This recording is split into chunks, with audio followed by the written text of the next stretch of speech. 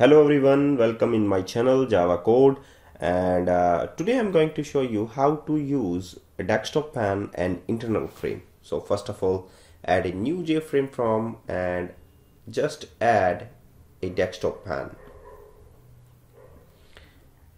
and resize it with the frame.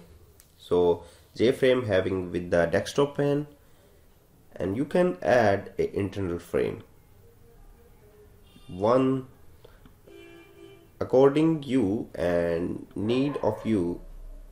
You can set multiple internal frame on a desktop pane. So comes to the property window of internal frame, that is border is not closable property, iconifyable property, maximize, resizable. This is the first internal frame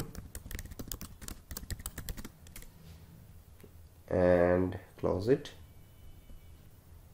Now second one is also closable, iconifyable, maximize, resizable, and title is second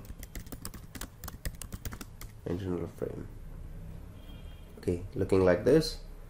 You can save this and run this. There is, you can maximize your frame, man frame, minimize each window. Also you can maximize the window, particular window, that is second frame. Okay, also close it. If you want to get the previous one, then master to use the Java code to get the internal frame and also use the toolbar. And you learned very well about the toolbar because I teach you about the toolbar, how to use of the toolbar in previous video tutorials. So thank you very much for watching the toolbar. So there's the property. You can add item on the